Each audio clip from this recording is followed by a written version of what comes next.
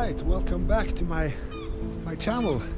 It's been a long time, 5-6 months, and it's been a lot of work updating my boat, and I got a new job as well. I'm working on offshore platforms in the catering business, and it's really nice. And it's 2 weeks on and 2 to 4 weeks off, and that leaves me enough time to do this, sailing Tessie and making videos. I was contacted by a company called Gran Seil in Norway. They are selling rolly tasker sails in Norway, and they sent my videos further on to the leadership in rolly tasker, and rolly tasker contacted me and asked me if they could help out with some sails, and I was intrigued, and I of course said yes. So they asked, so what kind of sails do you need, Erik? And I said that I don't have any downwind sail, so I need a downwind sail, a gennaker. Never sailed a gennaker before, and it's easy to handle when you're alone. And as you know, my big Genoa is not very good in strong winds, so I wanted a heavy weather jib to go when the weather gets tough, because this is just a big bag when you reef it up in strong winds. And we had some discussion about what kind of heavy weather jib I wanted, and one option was to have it interchangeable with the Genoa, but it's real tough work to get this down and get another sail up. So the best option was to make a cutterstay and put on a cutter heavy weather jib for a cutterstay. And here it is. It came with this really nice bag to wrap it in when I'm not using it. But before we start talking about it, let me tell you about the forestay I installed. That was one hell of a job to get it up there. It looks easy, it's just a wire going up, but to get it fastened to the boat was a real job.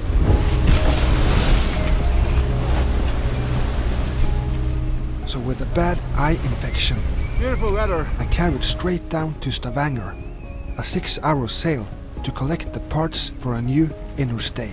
Whoa!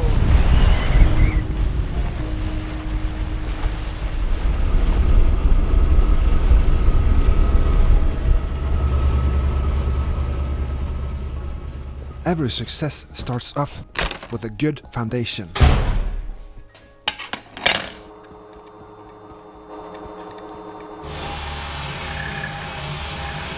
Two 5mm plates got bolted into the stringer, revealing in the anchor locker. Should be sufficient. Then a couple of eye brackets got bolted onto the deck, both over and under.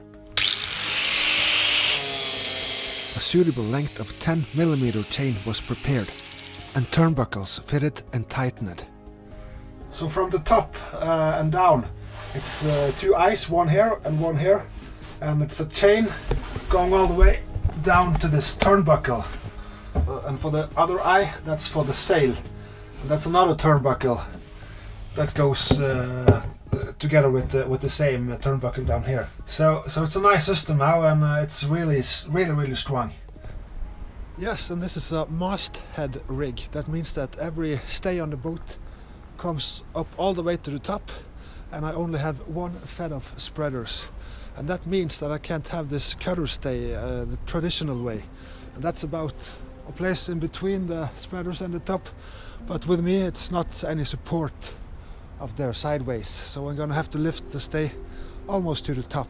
I can't have it all the way because there is much things going on up there, so there's not room. So we just have to have it about 1.5 meters from the top. I can see when I sail there is some small bend on the rig, but that's just the way it's going to be. I just have to live with it and monitor it and see how it goes with time. A smart Sèlden bracket for the inner stay mast mount was drilled to fit and lock inside the mast, and then a security plate to be riveted to the mast profile. Now the inner stay was finally ready to be installed. Okay, so this is the new cutterstay, so it's just gonna take my climbing gear on and get up there. So here we are. So this bit is coming out now, this hook. energy back. There we go, that's out.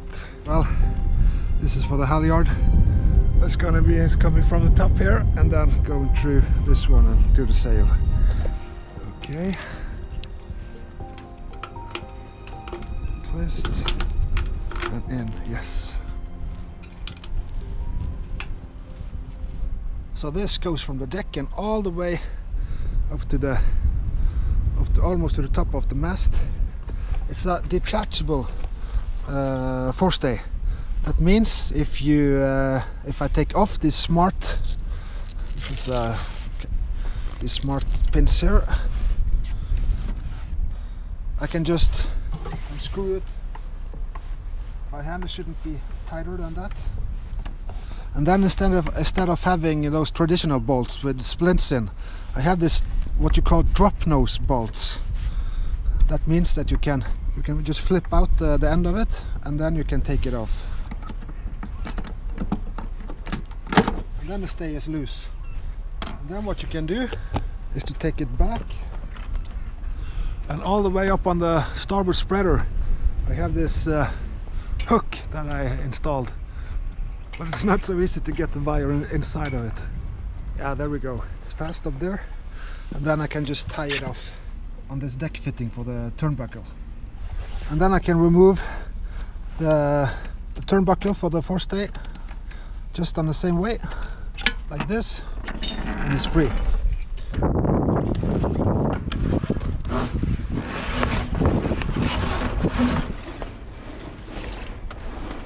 Yes, so this is the jib sail and it's pretty straightforward, easy going.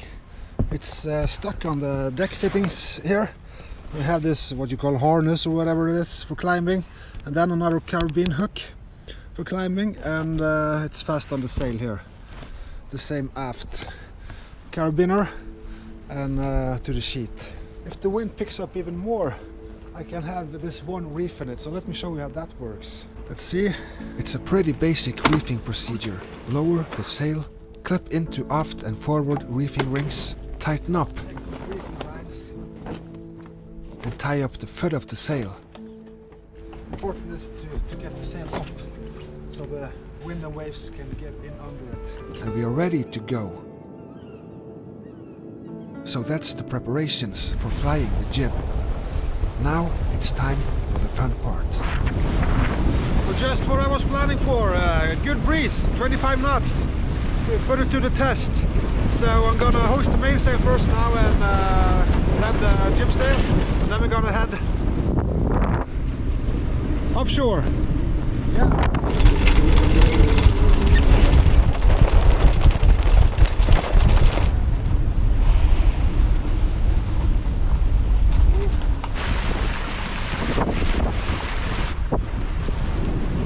So let's head offshore.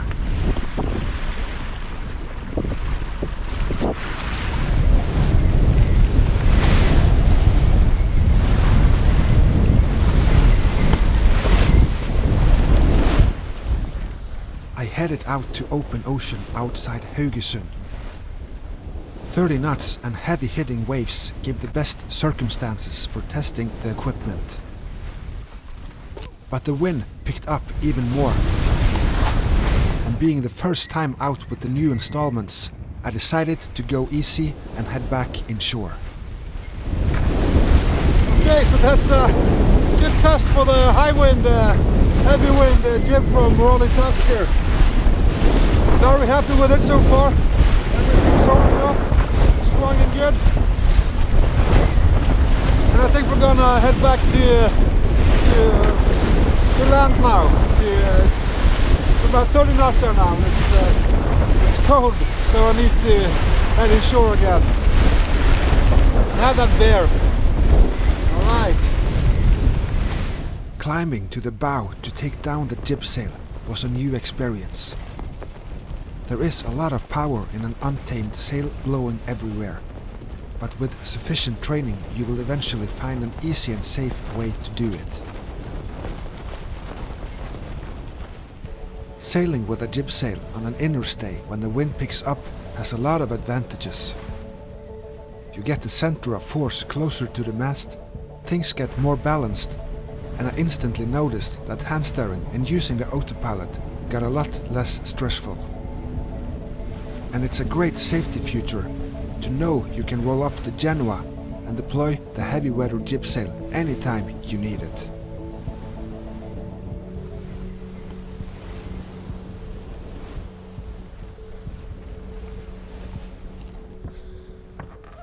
And together with the mainsail, the extra things you need to have is of course the sheets. A couple of extra sheets going through this runner here. This I bought new for the big Genoa. It's a slider and it's adjustable with this rope. So when you get tension on the sail, it will slide the wagon backwards and you can adjust it forwards, this line here. And then the sheets come to each their winch on each their side, and I'll make them fast on this tying point here. And I've also installed some clam cleats, or what you call it, to hold the ropes. This is for the Genoa furlough, and on starboard side is for the boom brake on the boom.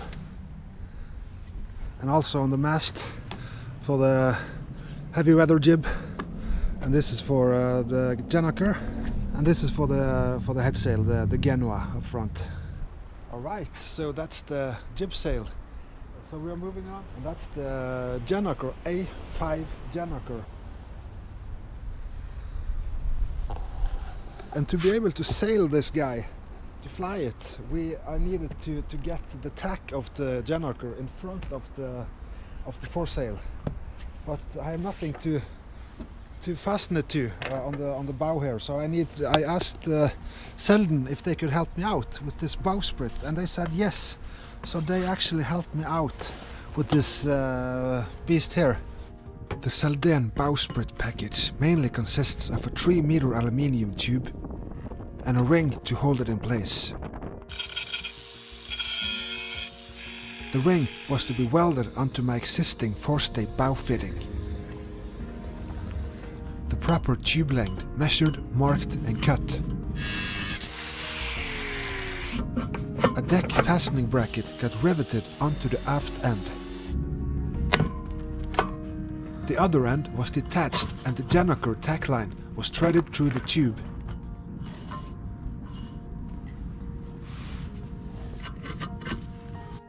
And lined up afterwards to one of the rooftop deck winches. So we just loosen, take it off here, and then I just push it. That's stuck. My gennaker block top fitting also had snapped some weeks ago. So I cut out a suitable piece from a 10mm stainless steel plate, reinforced it with some welding, rented a lift to have good access to the top, and then bolted the whole thing to the top of the mast.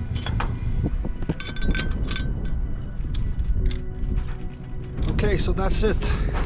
Top mount is installed. Okay, and I've installed a couple of mast steps here on the top.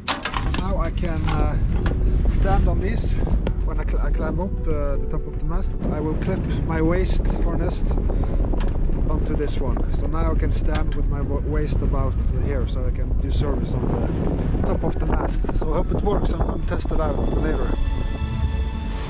And with all the installments done, it was time to have some fun again. Well offshore in 16 to 20 knots wind, I made the gennaker sock ready on deck. Then the bowsprit pushed out forwards. Tack line clipped onto the tack, halyard clipped onto the head, and the gennaker sheet sorted out and clipped onto the clew. Next was hoisting the sock until it reached the top. The sock was pulled upwards using the pre-installed line, and eventually the gennaker was gently unfolded behind the mainsail. A slight course change were made until the wind catched the sail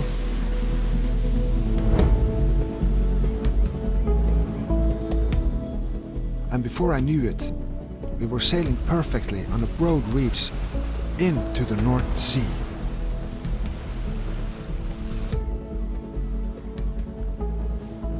I was stunned to see what a difference this kind of sail made to the boat.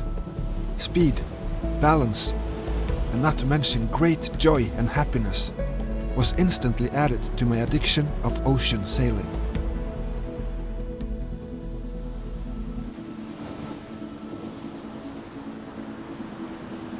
So with all the new installments, I've never felt more ready to create new adventures offshore.